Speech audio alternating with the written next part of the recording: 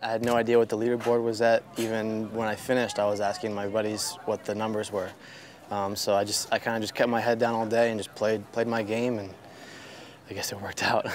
I actually feel like the swing didn't feel quite as good as yesterday, but I definitely got the ball around the golf course better today.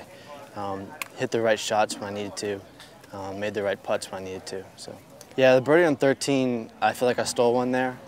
That's a really tough hole. It's 450 into the wind, tough pin, and I made about a 30-footer or so, like kind of a snake kind of putt.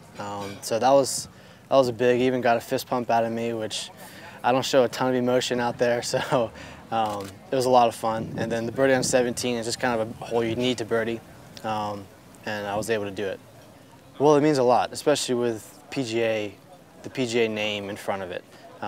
And with the goal at the end of the year is obviously top 5 to win the money list, top 5, getting to web.com and whatnot. So really, I don't know if you can do it without winning. So that's kind of the first step to kind of accomplishing that goal.